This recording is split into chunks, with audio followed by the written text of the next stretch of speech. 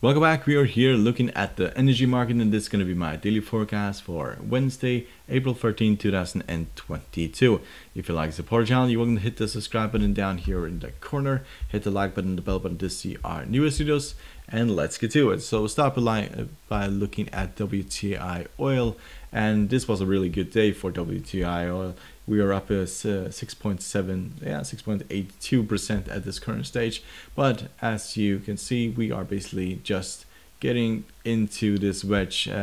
If we get rejected here at this upper trend line, then it's more likely that will fall back down towards $93. If we break above here, then it's very likely that we'll go to 110, 116, and then to the basically all-time high. So there are reasons why we had this big fall. Of course, this market got significantly overbought, and usually that tends to fall back towards the bottom of the Bollinger Band.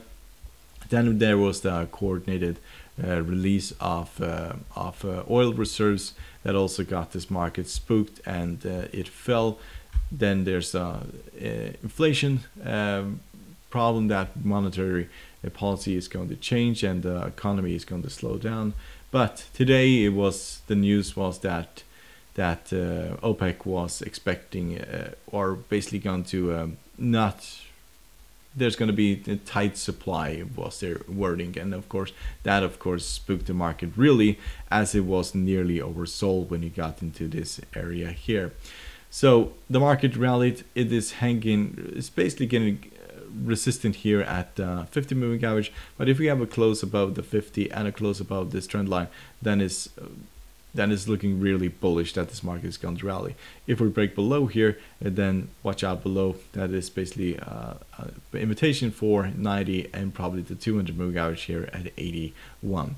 If you look at technical indicators, they do favor the upside at this current stage, as they were have been falling for quite some time, and you can see the MACD is turning around, has not crossed the signal line, but looks like it is about to turn around and cross it. Stochastic is turning around quite aggressively, and so is the RSI. So is to be seen whether or not we break above here or break below this support line. So if we look at natural gas, because it's probably the market that's has been extremely bullish and really painful to trade recently, because you expected it here to pull back as we have a shooting star, and you expected it here and you kind of expected it there, but it found a way to basically continue rallying. But now we have this very bearish candlestick today. We got all the way up towards roughly $7.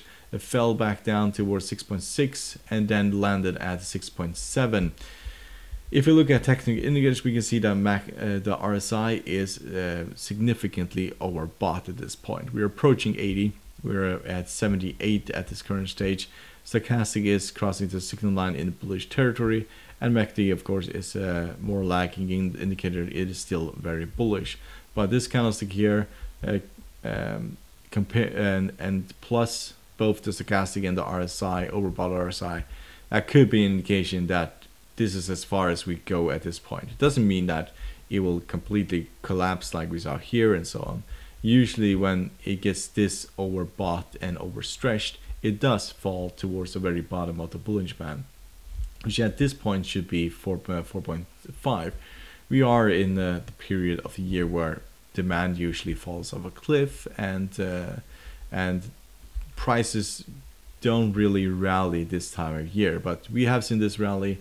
We're getting a very negative candlestick here, and we're overbought. So I will be very excited to see whether or not we manage to take out roughly 6.2. If that happens, then we could drop towards the middle of the Bollinger Band, which is the 5.6, and also the previous highs here. And then after that, 50 moving average, 4.9, and 200 moving average, and then the bottom, which is 4.5. And this probably is far as this will go, is the 200 moving average, because that's where we have found support in the past. So hope you find this helpful. You're welcome to support the channel by subscribing, hit the like button and the bell button to see our newest videos, and good luck, and thank you very much.